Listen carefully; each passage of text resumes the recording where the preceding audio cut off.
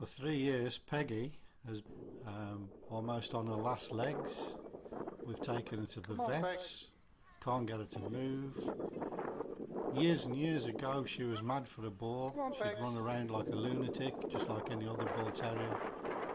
But for 3 years, nothing, no spark. We literally have to drag her around on a walk. Until one day we found a squeaky toy. My wife found it floating in a pool, and Peggy went mad for it, which was absolutely astonishing to watch. So it seems that Peggy had a psychological problem rather than a physiological problem. No vet had been able to tell us what was wrong with her. Watch the video.